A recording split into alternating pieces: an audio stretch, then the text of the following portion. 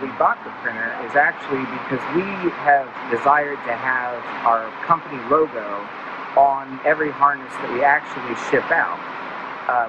We have gone through multiple trade shows and have had an issue finding the printer that would actually do what we wanted.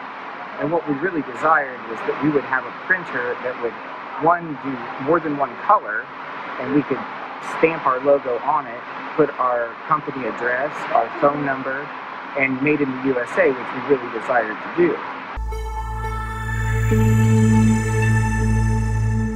The Max materials, the advantage we see is that we can shrink the size of the labels themselves. Okay. So we could produce more on, say, a sheet than we could with the Panduit. With the Panduit, we could only produce 4 at a time.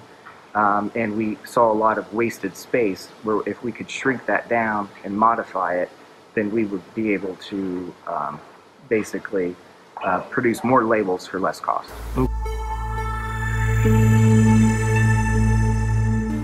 This is just our standard DHS label that has our address, phone number, where we're located in the state of Ohio, and it's made in the US.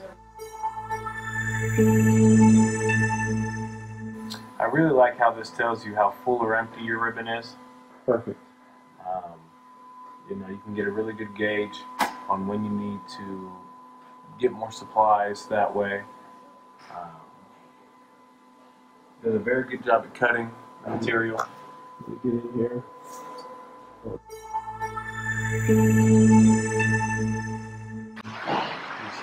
Down. Easily interchangeable. Sit back and let it do its work.